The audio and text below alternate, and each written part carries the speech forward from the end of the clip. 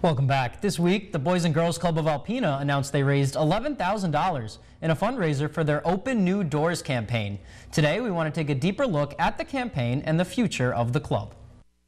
The Boys and Girls Club of Alpena recently launched their Open New Doors Capital campaign, where funding goes towards reshaping the former Catholic Central High School into a new youth facility. The goal is to build this beautiful facility for these kids, and we're going to get it. If this kind of community support keeps rallying behind us, we're going to get it. We're going to build it for them, and it's going to be incredible. The renovations will allow the club to serve nearly twice the amount of children in the community, and the new gym will triple the current program space. Recently, the club raised $11,000 through a fundraiser called Big Beards for a Big Cause.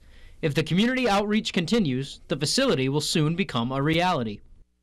You know, this is a community project, and you know, our vision is not just for this to be just for the Boys and Girls Club, but to open this facility up for other people in the community as well, because that's part of our vision and where we want to go and where we want to see this project become.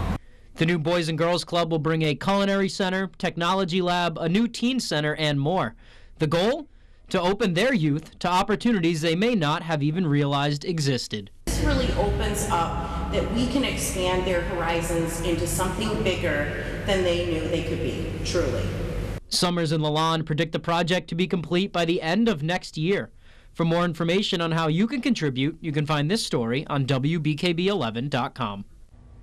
And that looks nice. Yeah, and they're going to fit twice as many kids, which I think is awesome. Be wonderful, yeah.